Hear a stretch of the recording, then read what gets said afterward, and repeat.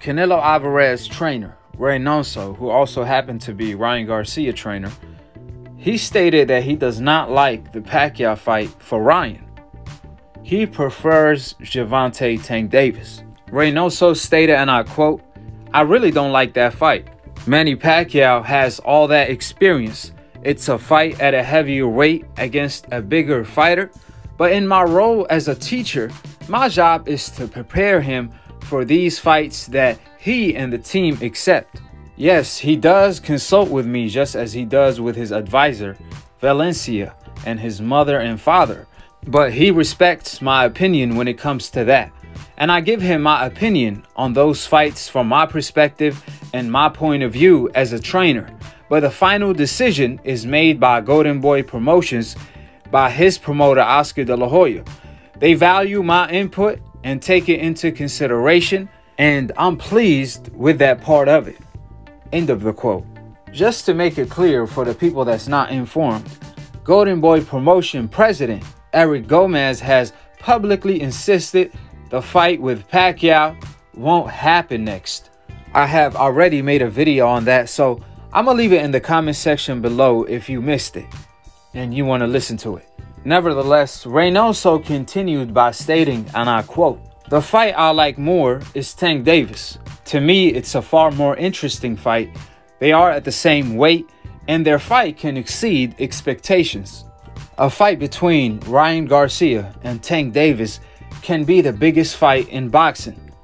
They are two of the biggest stars of this new generation. Manny Pacquiao is great, but he's part of the past generation. The young fans of Ryan Garcia and the young fans of Gervonta Davis are going to want to see that fight." End of the quote. Well said by Reynoso. You could also add to that my part of the equation, which is the old heads, the OGs, you name it. We all want to see Ryan Garcia versus Gervonta Tank Davis, not just the new generation. The past, present, and future generation want to see this fight. If you don't believe me, you can ask Mike Tyson, the baddest man on the planet. When Ryan Garcia promised him that he was going to fight Tank Davis next, Mike Tyson started dancing cha-cha with Ryan Garcia out of joy. Therefore, Ryan Garcia could run, but he cannot hide. Ryan Garcia could clout chase, but he can't stay on them clouds for too long, because what goes up must come down. So what you gonna do? What you gonna do when they come for you, Ryan? Now the whole world want to see you fight Tank. Your fans, your IG followers, Mike Tyson, even Canelo Alvarez trainer that happens to be Ryan Garcia's own trainer. He want to see Ryan fight Gervonta Davis. So again, since the Manny Pacquiao fight is off the table, according to Golden Boy President Gomez, Ryan Garcia has to turn his focus back to Gervonta Davis. After all, the only reason, according to Ryan, he backed away from Tank Davis fight was because of the Pacquiao opportunity. Now, since the Pacquiao fight is no longer there, what is Ryan Garcia's hottest excuse out of the oven to why he's not fighting Gervonta Davis now? That's the million-dollar question that the whole world of boxing want to know.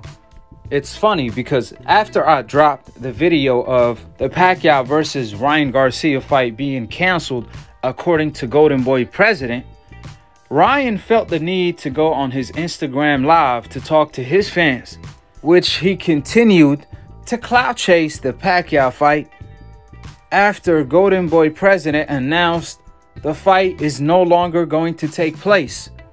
However, Ryan was telling his fans, don't believe what you hear, because people are just hating since they never seen this done before.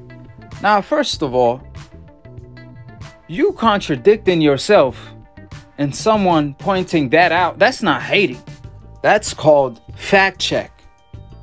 Second of all, you telling Mike Tyson you're going to fight Tank. then as soon as you leave the podcast, you change your mind and break your promise. That's not hating. That's called you should live up to your own words and the empty promises you give. Third of all, if Ryan Garcia believes people are hating on him, then he must be talking about Golden Boy President that told the public the Pacquiao fight is off. It was never serious. So is Golden Boy President hating on Ryan Garcia? When Ryan says people are hating on him, maybe he's talking about his own team, Golden Boy. Maybe he's talking about his father, Henry Garcia, who told the public it was an exhibition. A few days later, Ryan want to come out and say, listen guys, don't believe what you guys hear. It's not an exhibition, it's a real fight. Well, Ryan, you might want to talk to your own father and inform him on the facts instead of having your father misinform the public. What's crazy about this whole story is that Ryan Garcia, his father, Henry Garcia, and his own team, Golden Boy Promotion, they all seem to be on different pages in different books. But Ryan want to tell the public people are hating on him when he should be on the same page as his own team. Then you have reporters talking to Ryan, telling him, people are hating on you, Ryan. What's wrong with an exhibition? What's wrong with wearing bigger gloves and bigger headgear and put diapers on while fighting Pacquiao? What's wrong with that, Ryan? People are hating on you, Ryan. Instead of asking Ryan Garcia the real questions. After all, a reporter's job is to ask the real questions instead of being a fanboy. No one asks these reporters to disrespect the fighter, because at the end of the day, or at least the night, it takes two cojones to hop inside of the square circle. We just asking these reporters to do their job, which is why boxing have watered down, because you have fighters that want to clout chase and troll instead of fight, due to the fact they know they are surrounded by reporters that are equivalents of fanboys. So they know they're not going to get hit with no real question. Nevertheless, in this incident, instead of the reporter asking Ryan the $1 million question, which is by responding and asking, well, Ryan, I don't think people are hating on you. I think people are just confused because your father said it was an exhibition. Then the next day, Golden Boy come out with a report claiming the Pacquiao fight is canceled. Then a day after, you come out and say the fight is a real fight, not an exhibition. Don't believe what you guys hear. However, your own team told the public the fight is canceled and it was an exhibition. So do you see the frustration of the fans? At that moment, Ryan Garcia going to realize he effed up because he had a real one in front of him, and now he might stop embarrassing himself, making a mockery out of boxing in the process, which then he may actually man up and fight the man he been clout chasing out of his name for the past year.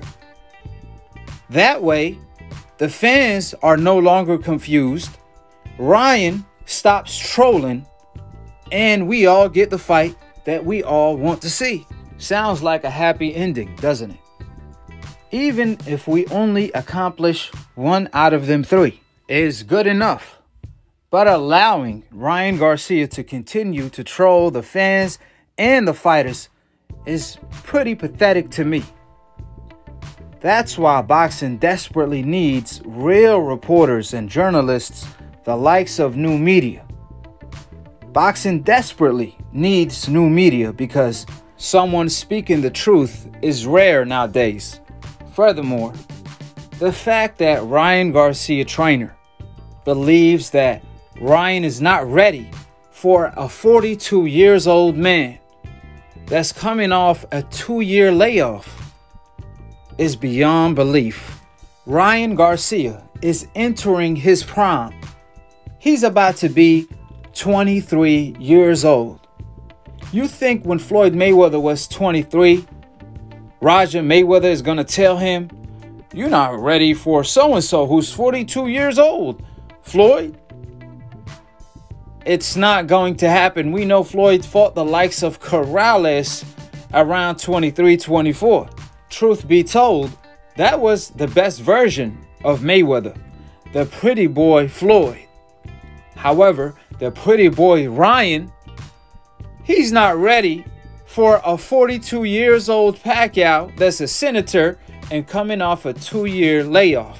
Therefore, I do not want to hear, "Oh, but that's Pacquiao though." I don't care who he is.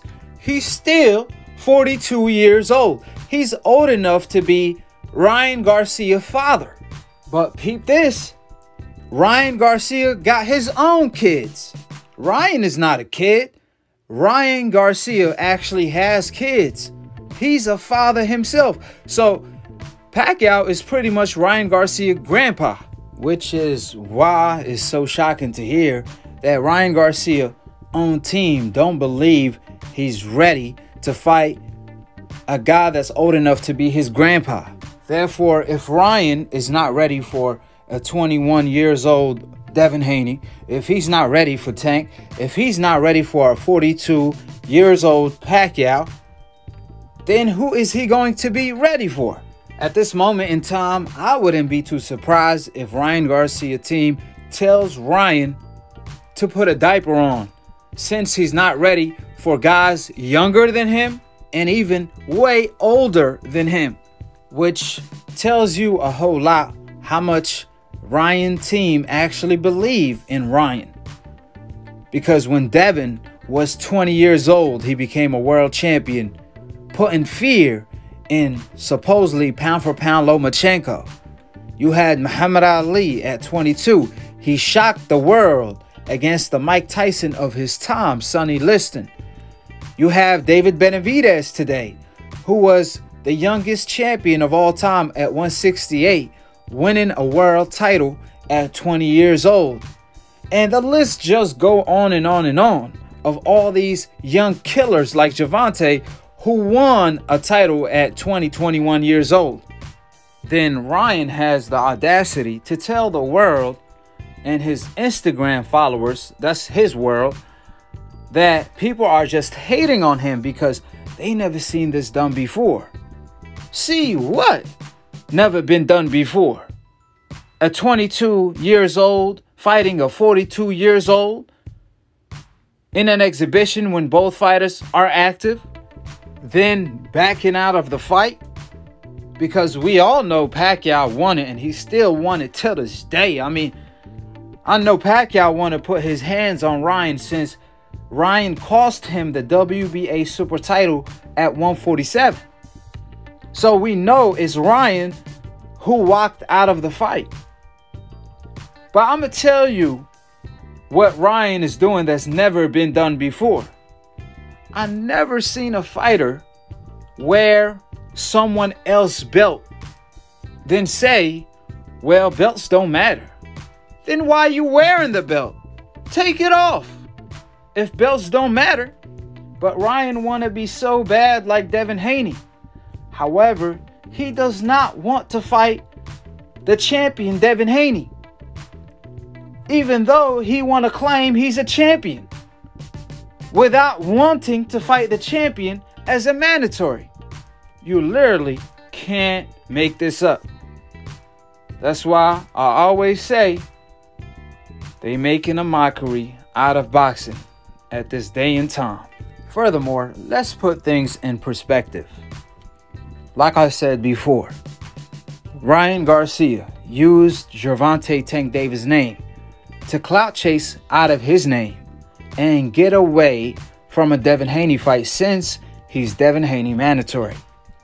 Then Ryan used Pacquiao's name to avoid a Gervonta Tank Davis fight while saving face in the process. And now Golden Boy Promotion said Ryan is not fighting Pacquiao.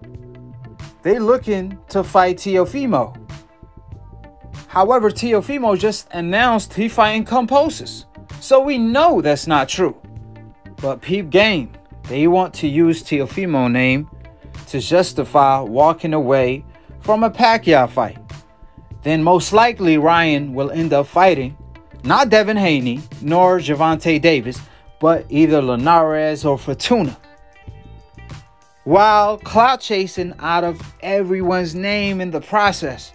But like I said before, just like all money is not good money, all publicity is not good publicity, and Ryan is dragging his reputation through the mud.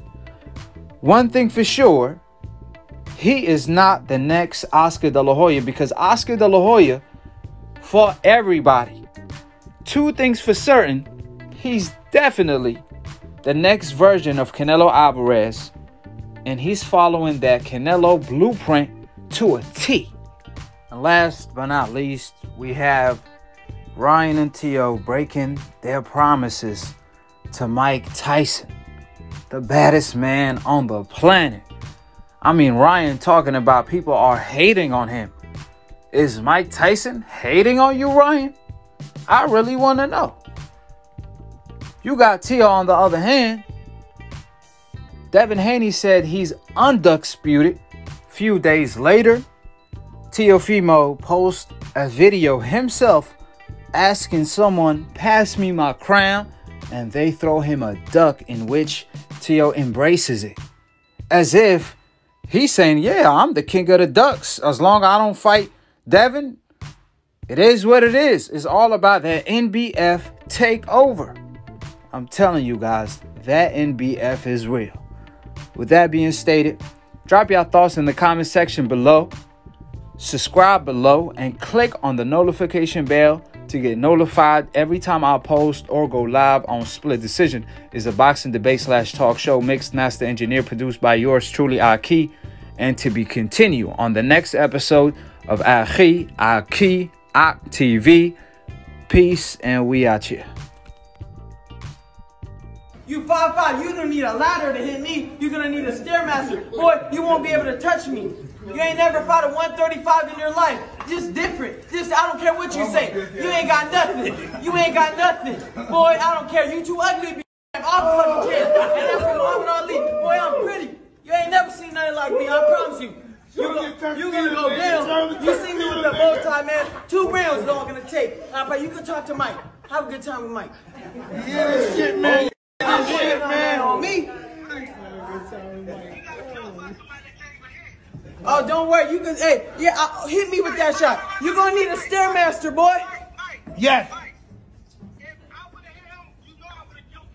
Hey, keyword, would've. If. Can your next fight be with this nigga, man? What the nigga, we on worldwide television. Can you fight this nigga talking mad shit, man? Let's go! Let's go! Hey, sign in 1,000. Hey, look at me. I'm dancing. I'm happy. Look at I'm dancing bachata on you. I'm dancing bachata. Hey!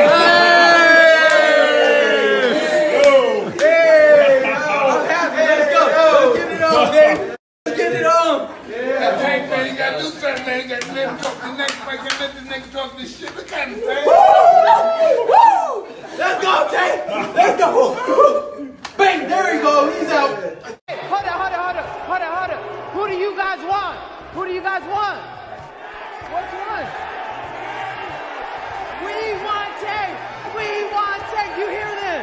Let's go. Tank, I'm gonna say it in front of Mike and Jeremy. If you do not take this fight, your legacy is forever tainted. Nobody will ever remember your name. Nobody. The money's there. I know you love money, but money's there. Damn. If you don't take the fight next, your whole legacy forever is tainted if you don't take the next fight with me. Oh my God. God damn, Tank. I ain't never heard no shit like this. If anybody I could get in the ring with, before I go, is Manny Pacquiao. Yeah, and just to be in the ring with them, I wouldn't even... You hear me talking like what I talk with Tank, I couldn't even do that with Manny. Let's fight. Because you know that's Manny's spirit. But Dick, this is the thing about fighting. Know what your job is in fighting when you're a professional fighter? To beat your hero. You just put it out there. I think Manny heard you. I think he'd be honored to get in the ring with you. You have to beat your hero.